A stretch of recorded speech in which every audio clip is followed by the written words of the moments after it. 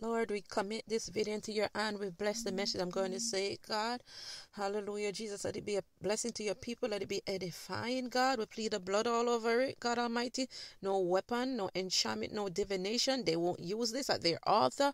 We tear down, burn down, strike down, cut down, pull down, burn up every evil altar, every evil witch, wizard, and warlock that is watching me on this YouTube. The YouTube witch, wizard, and warlock catch fire and burn to ashes. We strike it with Holy Ghost fire, thunder, lightning in the mighty name of Jesus. We shut down your device, your monitoring device, wherever you have them in the north, east, west, and the south, in the heavens and the earth underneath. Be shut down by the power of the Holy Ghost and by the blood of Jesus Christ of Nazareth. We're loosing the fire and the judgment of God upon every witch, wizard, and warlock, principality, power, spiritual love, or spiritual wickedness and place. We torment you day and night and give you no rest in Jesus' mighty name.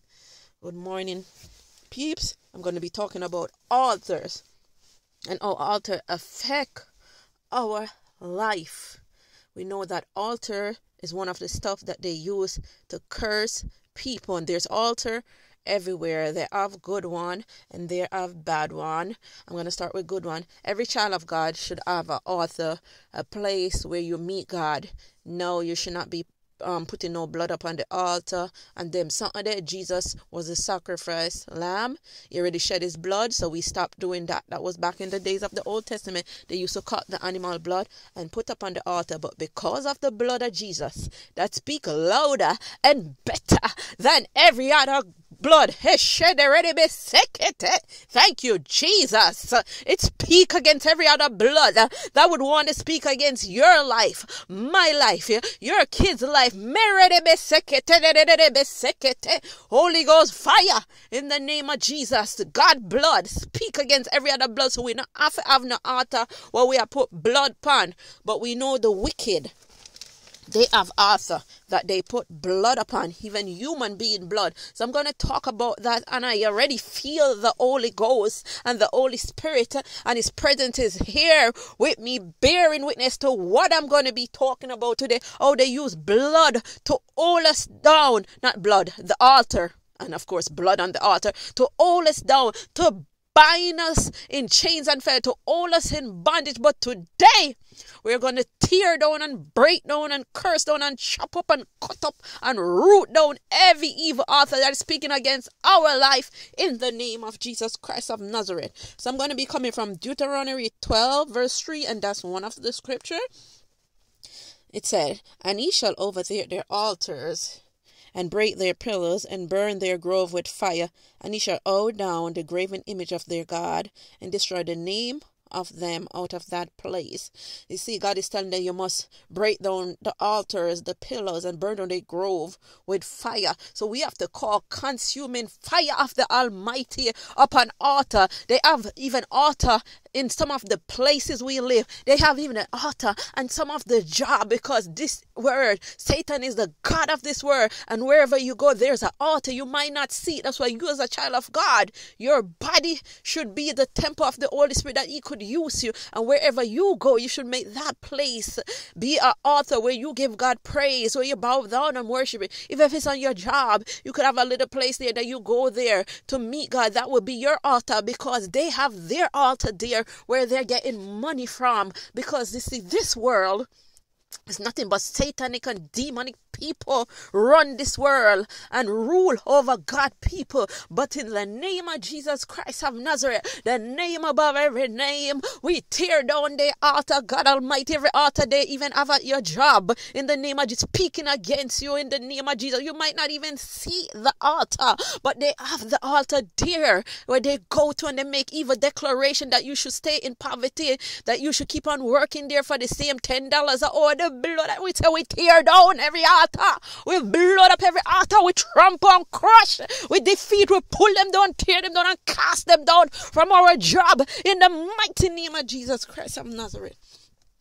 They have the altar there in our bloodline from our mothers and our fathers' house where they go and make evil decoration, put our picture up on the altar, our nail. That's why you should go and get your nails done and stuff. I'm not telling you, well, if you want to go, you go. But I don't get it done because they use your nail when they cut it and the Chinese people put it in the altar. You keep on coming back and someplace you go to get your hair done. You might not like what I'm going to say, but I'm telling the truth.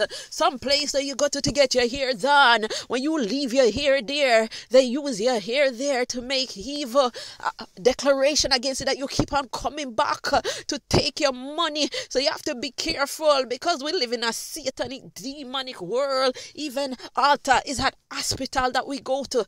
Doctors, I said the altar is every single where. Every single where. You go to place to get a car, the altar is there at the car dealer.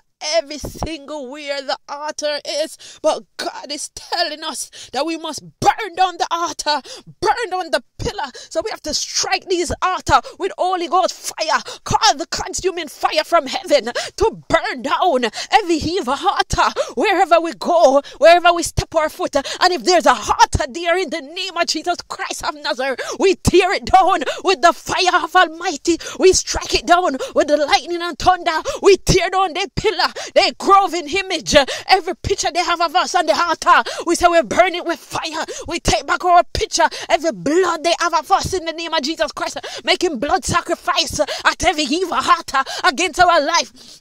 So we use the blood of Jesus that speak louder than Abel blood to nullify and demolish and crush and burn up every other blood in the name of Jesus Christ of Nazareth. See, people, we're not wrestling against flesh and blood, but we're wrestling against principality, power, spiritual rule of darkness, spiritual wickedness in high place. So even in Deuteronomy 2, I'm going to give an extra. He said, he shall utterly destroy all their place, wherein the nation which he shall possess serve their gods, and upon the high mountain, and upon the hills, and under every tree. Because these people, they go to the mountains, they go to the hills, and they make evil declaration under every green tree. They still do it today. You just don't see them because they do it while you're sleeping, while you're in a deep sleep at 12 to the 5 o'clock hours. They there at the high places. They're at the mountain chanting. Say, this person, in the name of Jesus, they're not going to come up to no God, trying to block people blessing. But in the name of Jesus Christ of Nazareth, we tear down every altar from the mountain. We call the consuming fire. We say, let it catch fire and burn into ashes. In the name of Jesus Christ, and we tear it down from the hills, wherever they are at the hills, making evil decoration right now. We pull them down, we tear down, we chop them down, and bind them in chains and kick them to the bottomless pit. In the mighty name of Jesus, we tear down every image, every statue, every grove image, every pillar. We tear them down with the fire of Almighty. We strike them down with lightning and thunder. We use the hammer of Almighty and we hammer it and we set it on fire. In the name of Jesus, we set it ablaze. In the mighty name of Jesus.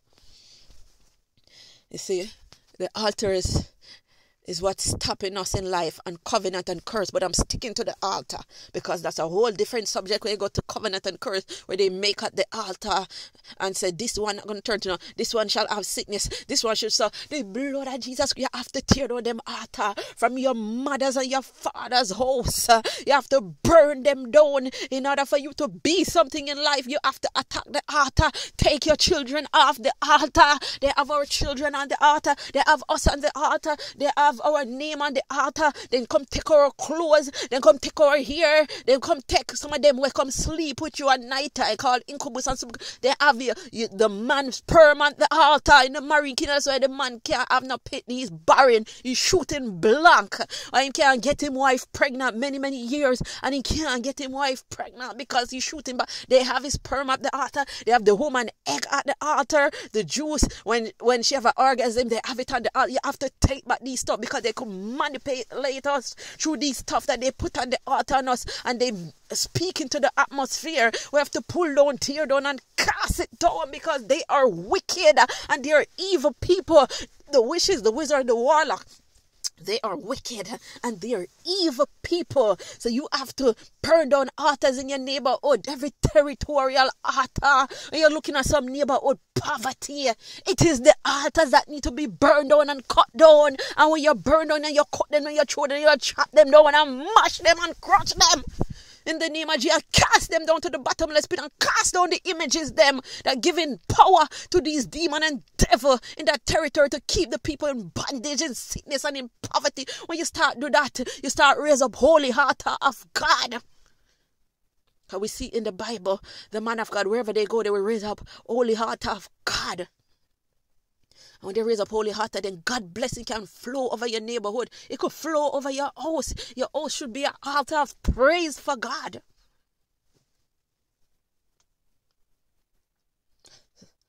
And in Deuteronomy 12, same 12 verse 27, it's an example of, the devil is a copycat.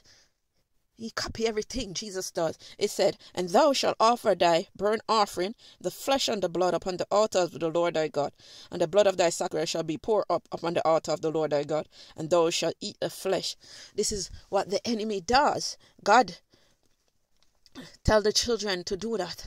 The Israelites to do this. But the enemy is a copycat. He pour blood upon the altar. Say, somebody will go to the Obeah and say, I want to kill this person. He said, okay, get a cow and pour the blood upon the altar. And he will pour the blood, and then they will make them eat the flesh. Then they make evil decoration and start to hunt down that person's life.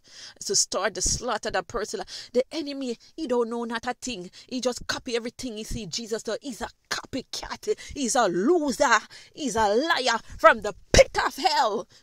That's what he does. So they go to altar and pour blood upon altar. Animal blood, cow blood. Some of them even go to the extent when they really want to take you out and pour human being blood upon altar. You have to remove every blood that's speaking against your life. Call for Jesus Christ blood.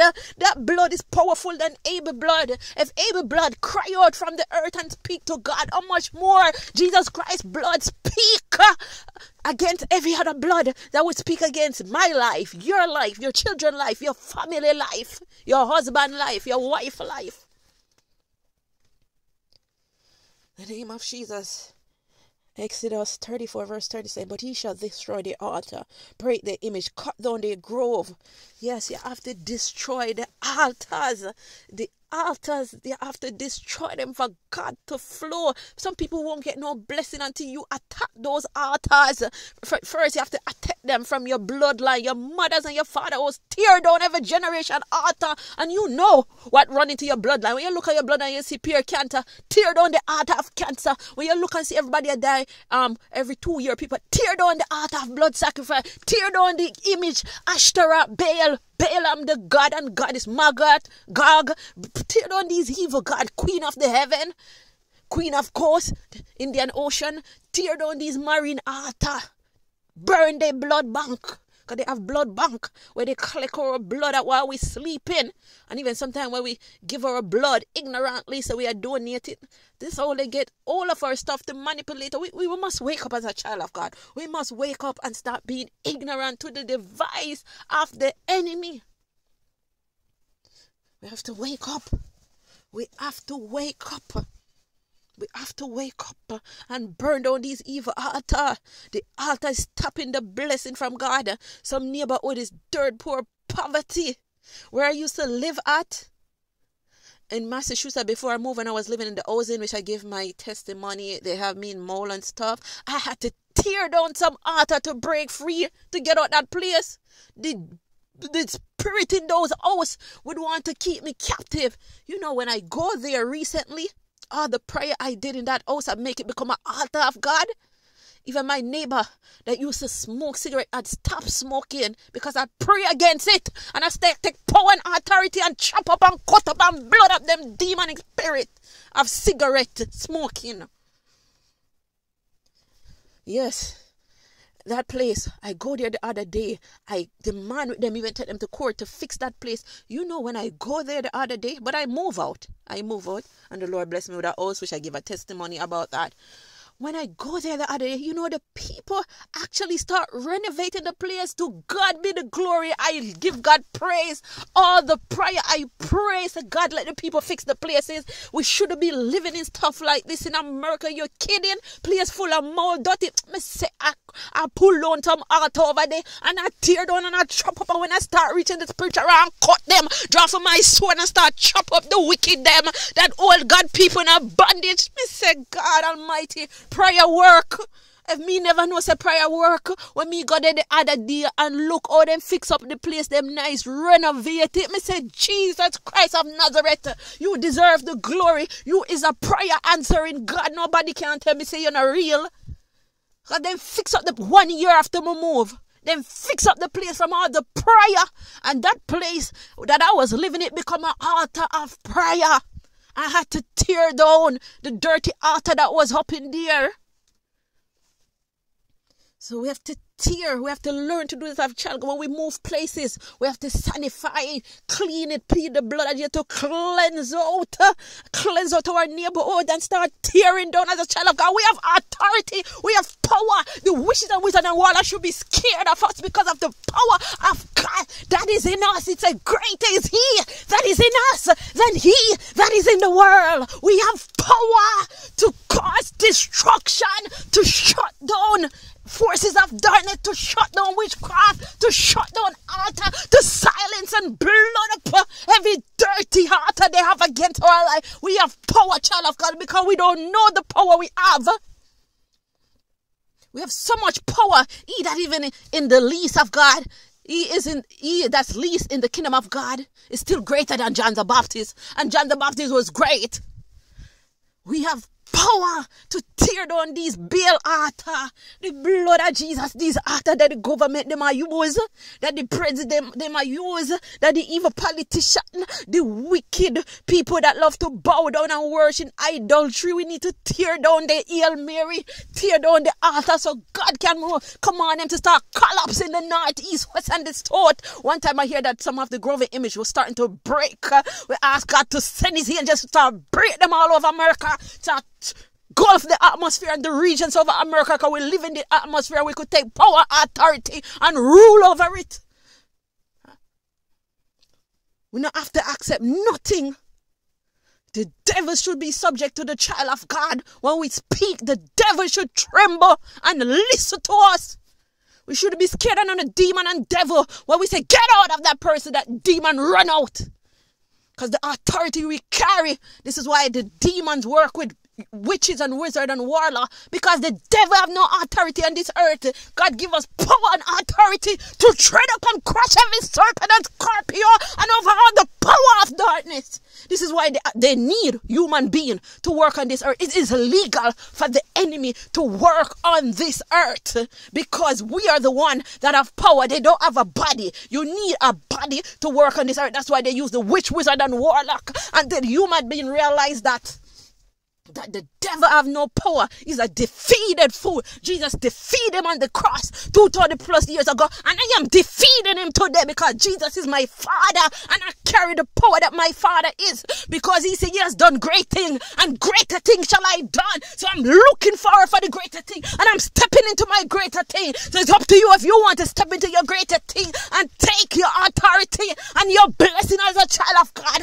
I am tired of these demons and these devils. My spirit is frustrated with them, and I'm taking power, and I'm taking my kids off every heart, and I'm breaking every covenant, and I'm breaking every curse, and I'm setting my kids loose, and I'm setting the people that is bound up in my neighborhood loose, and I'm setting my family member that is bound up in chains loose in the mighty name of Jesus. And no demon and no devil and no demons and no marine spirit from the pit of hell can stop me, because I know the power I carry as a child of God.